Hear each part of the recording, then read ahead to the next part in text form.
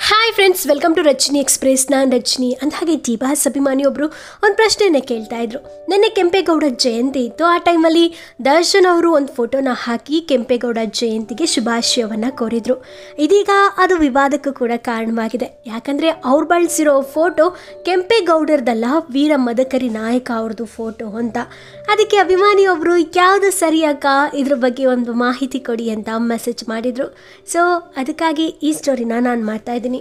ನೀವು ಕೆಂಪೇಗೌಡ ಅಂತ ಗೂಗಲಲ್ಲಿ ಸರ್ಚ್ ಮಾಡಿದ್ರೆ ತುಂಬ ವೆಬ್ಸೈಟ್ಗಳು ಓಪನ್ ಆಗುತ್ತೆ. ಎಷ್ಟೊಂದು ಜನ ನ್ಯೂಸ್ ಚಾನಲ್ ಅವರು ಅಥವಾ ನ್ಯೂಸ್ ವೆಬ್ ಚಾನಲ್ಗಳು ಅವರೆಲ್ಲರೂ ಕೆಂಪೇಗೌಡ ಅನ್ನೋ ಒಂದು ವಿಚಾರಕ್ಕೆ ಬಂದಾಗ ಈ ಒಂದು ಫೋಟೋನ ಯೂಸ್ ಮಾಡಿದ್ದಾರೆ. ಅಂದರೆ ದರ್ಶನ್ ಅವರು ಉಪಯೋಗಿಸಿರುವಂತಹ ಇದೇ ಫೋಟೋನ ಎಷ್ಟೊಂದು ವೆಬ್ಸೈಟಲ್ಲಿ ನಾವು ನೋಡ್ಬೋದು. ಫಾರ್ ಎಕ್ಸಾಂಪಲ್ asianetnews.com ಇವರು ಕೂಡ ಕೆಂಪೇಗೌಡ ಒಂದು ಸ್ಟೋರಿಗೆ ಇದೇ ಇಮೇಜ್ನ ಯೂಸ್ ಮಾಡ್ಕೊಂಡಿದ್ದಾರೆ. ಇದೊಂದು ನೋಡಿದ್ರಾ, ಅದೇ ರೀತಿ ಇಲ್ಲಿ ನೋಡಿ ಇನ್ನೊಂದು ವೆಬ್ಸೈಟ್ ಅವರು ಕೆಂಪೇಗೌಡ ಅವ್ರದ್ದು ಸ್ಟೋರಿ ಮಾಡಿದ್ದಾರೆ. ಆ ಫೋಟೋ ಕೆಳಗಡೆ ಫೋಟೋ ಕರ್ಟಸಿ ಅಂತ ಹಾಕ್ಬಿಟ್ಟು ಬೃಹತ್ ಬೆಂಗಳೂರು ಮಹಾನಗರ ಪಾಲಿಕೆಯಿಂದ ತಗೊಂಡಿರೋದು ಅಂತ ಹಾಕಿದ್ದಾರೆ. ಅಷ್ಟೇ ಅಲ್ಲ, statue of Kempegowda are found across Bangalore ಅಂತ ಹೇಳ್ಬಿಟ್ಟು ಒಂದು ಪರ್ಟಿಕ್ಯುಲರ್ ನ್ಯೂಸ್ಗೆ ಯೂಸ್ ಮಾಡಿದ್ದಾರೆ.